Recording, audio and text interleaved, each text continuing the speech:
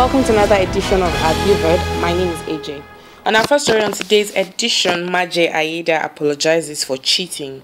A little over a month ago, it became clear to almost anyone who cared to listen that Toke Makinwa's very young marriage was going through a rough patch. Okay, make that a very rough patch. There are reports that her husband of 1 year and a half had impregnated his ex-girlfriend Anita Solomon.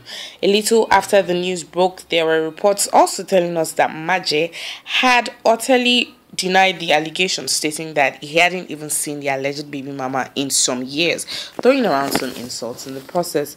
Meanwhile, Toke did not expressly say anything about the whole thing. We were honestly starting to think that maybe, just maybe, somebody lied against Maje.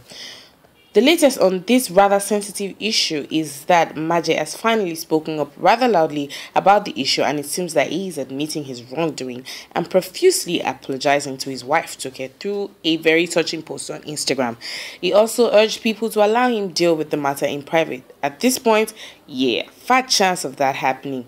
We say this because the typical Nigerian social media crowd has always had an opinion about everything, and as at now, the whole Nigerian social media is divided, with some urging the TV personality to forgive her husband, while some are vehemently against it. Well, the ultimate decision lies with Toke, and for now, she hasn't said anything.